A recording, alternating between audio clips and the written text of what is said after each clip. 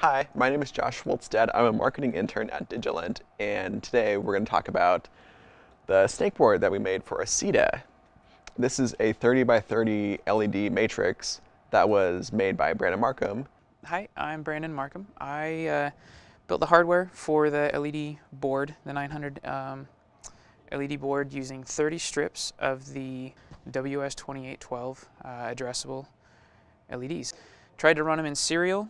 Problem is the first one takes 1.4 amps, the next one gets a little bit less, the next one gets a little bit less. It starts pulling a lot more current. Eventually, by 6 or 7 strips, you get full bright over here and like 200 or 300 milliamps through here. So we tied all of the red wires to the positive bus line, the white wires to the ground line. So all 30 strips were running in parallel in power. That turned on the entire board. The next issue was figuring out the data. The data still needs to run serially.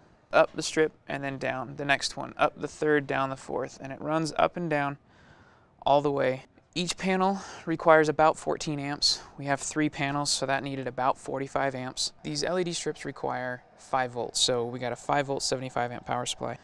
Even at full power, 100% bright, this power supply is, the board is maxing out at 45 amps.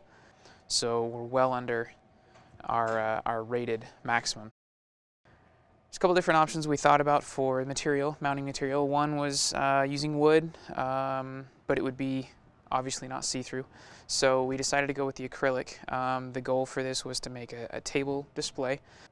I needed to figure out how to connect the board so that it was stable, yet at the same time easily portable. So if you can see right here through the front, I used some really simple tension cupboard clips. One side which actually lays flat against the panel, and then the other side attaches perpendicular to the panel, so I had to build a little block. Keeps the pixels straight across the board instead of separating. I didn't want to have anything tight pulling in the back because that would pull the panels towards each other in the back, and I need a flat display. And then I made just really simple notched stands, just scrap pieces of wood I had laying around. Spray painted them black.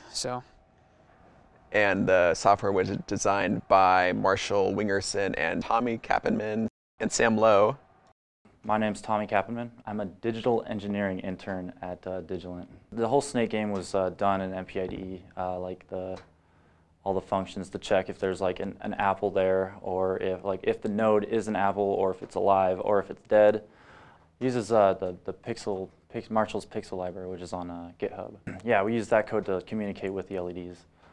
It works by a 2x2 array of 900 nodes that we made as a struct in the code, and each node has a bunch of different values like hue, saturation. Each node has a once a new node is lit up, it has a counter that begins, and each tick it increments by 1. The count of that node is equal to the length, then that means you have to kill the node, which is the tail of the snake. So it'll, one after the other. This one will die, this one will start up, this one will die because it's at count 6.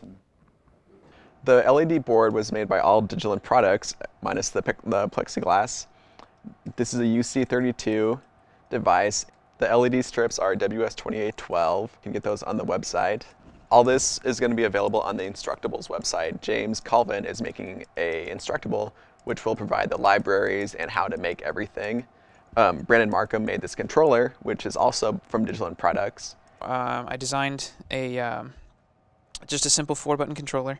It uses the RJ45 PMODs, and it's just a 6-pin header, 4 data pins, and then power and ground. The pull-down resistors make the signal go ground until you start pushing the buttons. So it's got pretty fast response time. You can do 1 pixel at a time if you wish. Yeah! Be sure to check out the Instructables on this, and also be sure to have fun. Hey, so if you've enjoyed this video, feel free to click up there to subscribe, or click down there to watch some more videos. Don't forget to check out our website, www.digilentinc.com. And thanks for watching.